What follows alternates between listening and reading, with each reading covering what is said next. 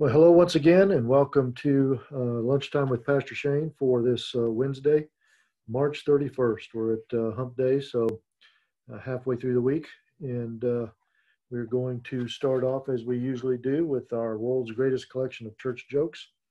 And so I've got a real short joke in here. It's called Cartoon Cutline. A sign painter is quizzing a robed prophet of doom. He asks, "You want that sign to read, 'The world ends tomorrow.' When do you have to have it?" Nothing like stating the obvious or asking the obvious, huh? Well, before we get started today, let's go to the Lord and invite the Holy Spirit into our time together, as that is really the main purpose, is spending time with God's Holy Spirit as His Spirit speaks into our spirit. Let's pray. Almighty God, you sent Jesus to suffer, die, and rise again for our sake, but you also gave us the gift of your Holy Spirit, that we could experience that transforming resurrection power in our own lives, in our ministry. Lord, we have made this time to be able to sit quietly before you, that you may continue to speak to us, sometimes in a whisper, sometimes in a normal voice, and sometimes as you shout. But Lord, help us, whatever our need is, at whatever level, help us to hear from you now. It is in Jesus' name we pray. Amen. Well, once again, our psalm for this week is Psalm 23. And so we will turn to that psalm now. Psalm 23, we will read that in a translation that is called The Voice. So the Voice sometimes will add a few little words here and there, but let's do this. Let's see. My phone just messed up. So let me see here. I'll pull it up here where I need to have it. Here we go. Psalm 23, and we're going to read it in The Voice. All right, here we go. Again, this is a Song of David. It has a little, the Voice always puts a little synopsis at the beginning of these Psalms. And so it says, Psalm 23 is the best known and most beloved Psalm in the collection. Surprisingly, it casts humanity as sheep, stupid, helpless sheep. But the long-lasting appeal of Psalm 23 is a direct result of that casting, because the imagery is both soothing and accessible. When he was a boy, King David was a shepherd watching his father's flocks in the hills around Bethlehem. In those days, too, it was common to refer to kings in the Near East as shepherds, but not all shepherd kings cared for their sheep. Though David tried to shepherd his people well, he knew the truth. The Eternal is the true shepherd. In John 10:11, Jesus makes a bold claim. He declares that he is the good shepherd. Immediately, his disciples detected the resonance of Psalm 23 in his words. Those of us who follow Jesus today come to know him as that gentle but strong shepherd who guides us through life if we will follow him. So here it is from The Voice, the 23rd Psalm. The Eternal is my shepherd. He cares for me always. He provides me rest in rich green fields beside streams of refreshing water. He soothes my fears. He makes me whole again, steering me off worn, hard paths to roads where truth and righteousness echo his name. Even in the unending shadows of death's darkness, I am not overcome by fear. Because you are with me in those dark moments, near with your protection and guidance, I am comforted. You spread out a table before me, provisions in the midst of attack from my enemies. You care for all my needs, anointing my head with soothing, fragrant oil, filling my cup again and again with your grace. Certainly your faithful protection and loving provision will pursue me where I go, always, everywhere. I will always be with the eternal in your house forever. So obviously a different translation, and we can pull some other things out of that for that reason.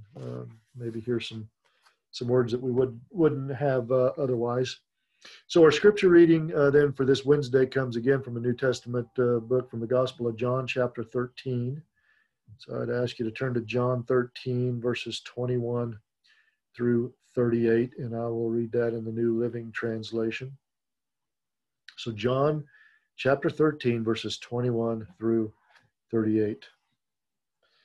Now Jesus was deeply troubled, and he exclaimed, I tell you the truth, one of you will betray me. The disciples looked at each other, wondering whom he could mean. The disciple Jesus loved was sitting next to Jesus at the table. Simon Peter motioned to him to ask, who's he talking about? So that disciple leaned over to Jesus and asked, Lord, who is it?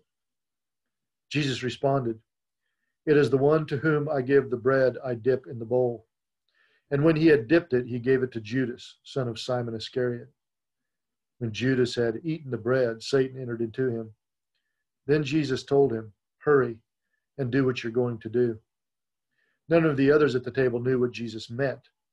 Since Judas was their treasurer, some thought Jesus was telling him to go and pay for the food or to give some money to the poor.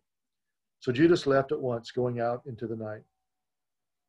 As soon as Judas left the room, Jesus said, the time has come for the Son of Man to enter into his glory, and God will be glorified because of him. And since God receives glory because of the Son, he will give his own glory to the Son, and he will do so at once. Dear children, I will be with you only a little longer. And as I told the Jewish leaders, you will search for me, but you can't come where I am going. So now I am giving you a new commandment. Love each other. Just as I love you, you should love each other. Your love for one another will prove to the world that you are my disciples. Simon Peter asked, Lord, where are you going? And Jesus replied, you can't go with me now, but you will follow me later. But why can't I come now, Lord? He asked. I'm ready to die for you. Jesus answered, die for me? I tell you the truth, Peter. Before the rooster crows tomorrow morning, you will deny me 3 times that you even know me. Well, we all, if we've grown up in the church, know that story, don't we? And remember it well. It's usually part of the Holy Week readings. And so now as we turn to our readings for reflection, we're going to read from Waiting for God by Simone Weil. And here's what he writes, or she writes. God created through love and for love. God did not create anything except love itself and the means to love. He created love in all its forms. He created beings capable of love from all possible distances. Because no other could do it, he himself went to the greatest possible distance, the infinite distance. Now let's read it again because it's important that we grasp that. God did not create anything except love itself and the means to love. He created love in all its forms. He created beings capable of love from all possible distances. Because no other could do it, he himself went to the greatest possible distance, the infinite distance. This infinite distance between God and God, this supreme tearing apart, this agony beyond all others, this marvel of love is the crucifixion. Nothing can be further from God than that which has been made accursed. This tearing apart, over which supreme love places the bond of supreme union, echoes perpetually across the universe in the midst of the silence, like 2 notes, separate yet melting into one, like pure and heart-rending harmony. This is the word of God. The whole creation is nothing but its vibration. When human music in its greatest purity pierces our soul, this is what we hear through it. When we have learned to hear the silence, that is what we grasp more distinctly through it. Those who persevere in love hear this note from the very lowest depths into which affliction has thrust them. From that moment, they can no longer have any doubt. Men struck down by affliction, that's used in the generic term, men and women struck down by affliction, are at the foot of the cross. almost at the greatest possible distance from God. It must not be thought that sin is a greater distance. Sin is not a distance. It is a turning of our gaze in the wrong direction.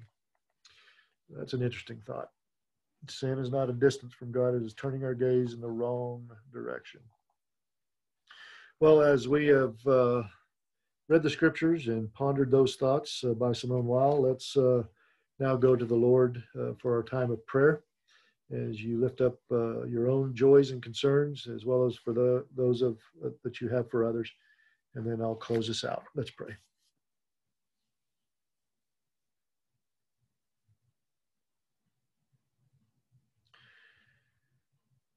Lord God, we come humbly before you, and as we all have experienced the wind this week, and as we all experience the wind that seems to always show up at our West Campus, they're mindful that your Holy Spirit is often associated with the wind. The wind is used as an illustration of your Spirit and how it moves and blows at different levels. And so we have carved out this alone time really to be with your Spirit, that Spirit may speak into our spirits. And it is a time of complete silence and listening. It is a stillness, and yet your Spirit is moving like the wind. And for some of us, it will come softly like a light breeze. For others, it will come like a medium breeze, kind of a nice little wind, just enough to perhaps get a kite up in the air. But for others, your Spirit will come like a mighty rushing wind into our heart, soul, and mind. Lord, whatever you have for us today, Lord, may we receive it. May we begin now to prepare our hearts, our minds, our spirits, our very physical bodies to spend this time with you, to wait patiently upon you as you have so patiently waited for us.